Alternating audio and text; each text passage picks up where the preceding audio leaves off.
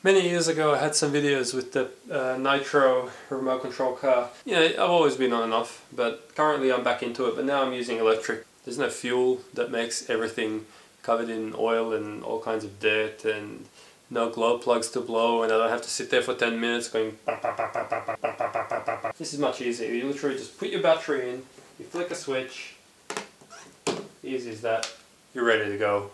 You are ready to go.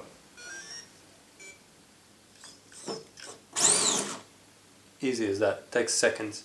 So what I've done here, this is a hr31, much like my actual real life car. I'll just zoom into that. I wasn't going to do this, but yeah, I'll zoom into it.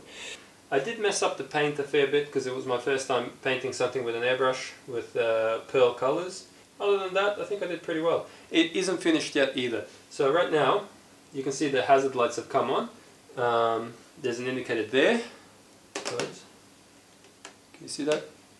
The lights. Yeah, you can see the two indicators there. At the front, the headlights themselves have 3 different lights each.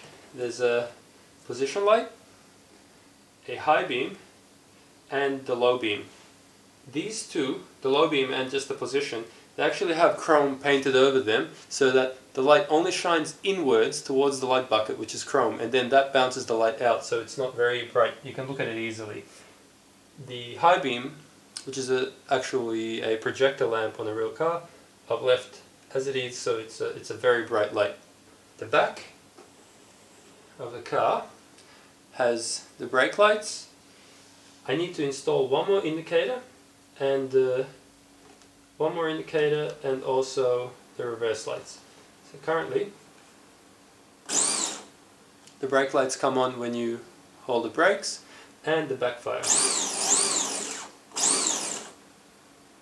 Now, right now it's in reverse, so the reverse lights will come on when that's installed. And I'll do one brake light here as well.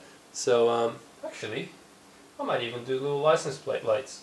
I'll see, I might do that. So, because I just love this. The other thing I've done is, I'll have to bring the car closer. The brake lights and the windows and the headlights are tinted. You can see through the front window and you can see through the side windows as well, but just barely. The same goes with the headlights. One more handy thing is, there's a switch here which I can press that changes these patterns. So there are 7 different ones like that. The brake lights also flash, and as do the indicators. So there are 7 different patterns there. This is so good. Just look at that. I think you might actually see what I mean about the buckets. How the left and the right one aren't very shiny, but very bright, but the middle one is super bright. So I believe 7 patterns.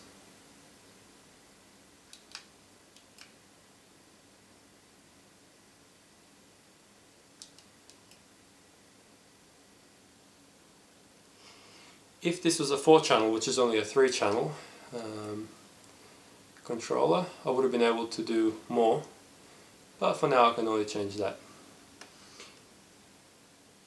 So I'll have another update when everything is finished.